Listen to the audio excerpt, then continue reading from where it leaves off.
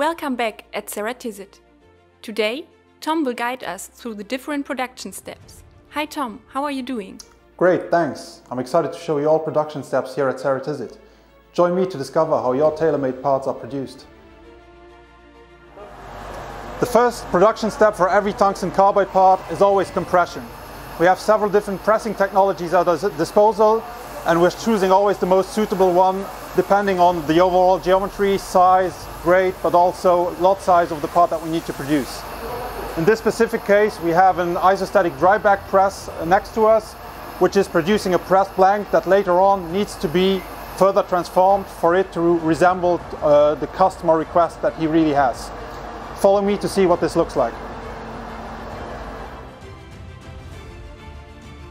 Now we are at the hand shaping departments, where the pressed blanks that you can see behind me are further transformed into their final shape. At this stage, the final mechanical properties of the part are not yet reached, which means they are still pretty fragile. Therefore, handling for especially bigger and heavier parts can be pretty challenging, as cracks or chippings may easily occur. See, for example, this part that I am able to break easily with my hands.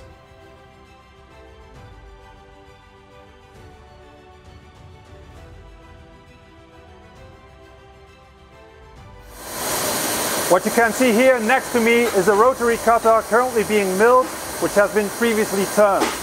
The tool path executed on this product is exactly the one we have previously defined in the computer-aided manufacturing software. Keep in mind the product is still very fragile, therefore feed rates and RPMs are still crucial. Once the part is finished here, it is ready to move on to sintering. Hi Benoit. So now that the parts have been formed and are inside of the sintering furnace, can you explain what is happening during sintering? Hi Tom.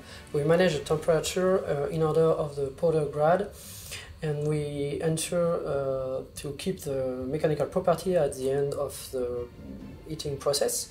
But we keep in mind during the process the dimension of part will reduce by the shrinkage almost 30%. Okay, great, thanks. So once the sintering is done, we can move on to one of the final departments, which is grinding. Now we are at the grinding department. The parts that we receive here come out of the furnace. That means they are as sintered. Surface finishes as well as dimensions and tolerances are still pretty wide and rough. We still need to grind the parts for them to meet the customer expectations. That's what we're doing here.